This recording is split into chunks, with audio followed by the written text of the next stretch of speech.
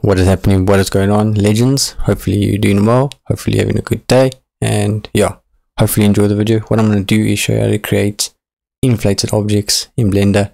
It's really easy, it's simple, so let's jump into it. So first thing you want to do is create an object to be inflated. So then what you want to do is go Shift A, Mesh, Cube, and then what you want to do is go to Tab, right click, Subdivide, and let's just add about 50 subdivisions. Okay, then hit Tab again, go to Sculpt mode, bring this here.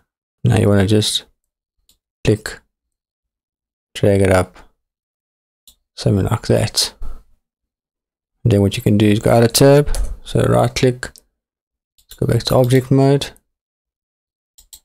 Shade Smooth, and now something you can see it's kind of inflated. Okay, and then what you can do is if you want to do like letters, so like text, it's actually really easy. Make a text, so let's go Shift A, text, click on it, go to top view, so Z, hit Tab, and just write whatever you want. So I'm going to write Glen, capitals, hit Tab again to enter it, obviously. Let's go to geometry, then what you can do is go G and just bring it here, so we center it, and then what you can do is just bring this up, make it a bit bigger. You can see there, you can actually bring it a bit more, so boom, let's make it kind of thick, and then just go R X 90 to bring it up like this so we can see it. And then what you can do is add a little bit of like depth, so click here, adds a little bit of like roundness basically. Now click here, go to Object, look for Convert, and convert it to a mesh. Then what you want to do is go to Modifiers, add modifier, and search for a remesh, and then change this remesh to 0.01. Okay, that's perfect. And then go here to apply it.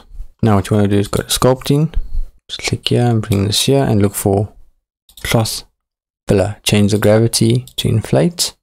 Now just do this. And there we go.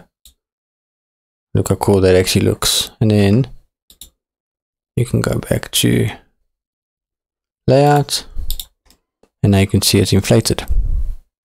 And what you can do is right click, Shade Smooth, and then you can always add another modifier, a subdivision surface, and just bring it up to 2. And bring it up too high.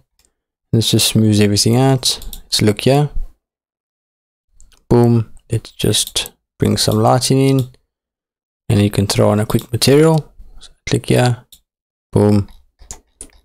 You've got real-time materials. Throw on something basic.